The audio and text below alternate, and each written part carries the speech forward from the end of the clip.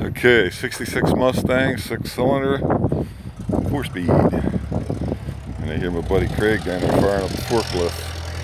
So we're gonna stick it on this dolly. Yeah, I got a forklift. So yeah, being a 4-speed is what I had to have. I'll show it to you. And it went in and out of gear.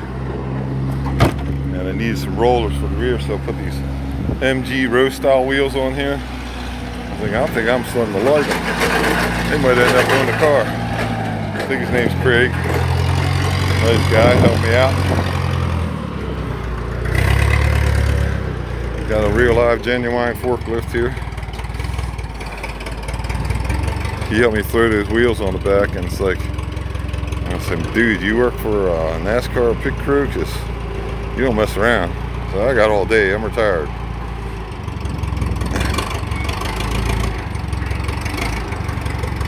So when you do this stuff for a living, you don't, yeah, alright, here we go. I don't want to hit the fence. You right.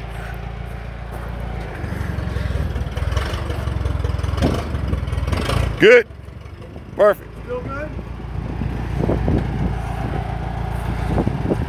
Here it goes. Hope we don't bend the drive shaft, but oh well. I love buying drive shafts.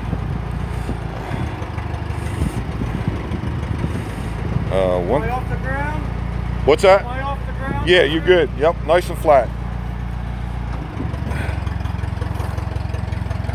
So, what?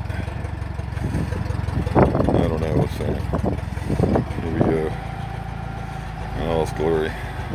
Got the sun in the camera. I know enough about filming that you don't do that. I think that's a 68 hubcap. I got 2 of the riddles on the back.